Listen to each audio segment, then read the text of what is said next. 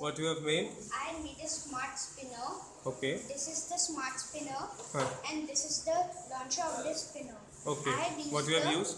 We have used the Wedo 2.0 brake, motor, and the motion sensor. Okay. So, tell me the gear mechanism. This is the driving. This is the gear mechanism. This is the driving gear, and this is the driven gear. Okay. When a Large gear is moving the small gear, the speed will be higher, and if the positions of these two gears are interchanged, the speed will be lesser. Okay. So then explain your program. Explain your program. Tell me the program.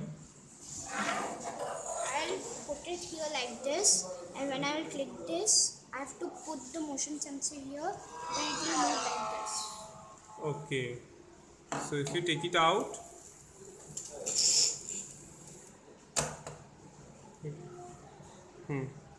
plate, and you need to, so it will be rotating like this. Okay. Can you explain me the programming? Yeah. Stop it. I had used the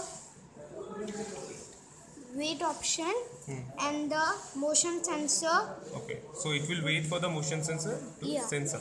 To the sensor. It is the speed. The speed is 10. It is the clockwise direction motor, and this is the music.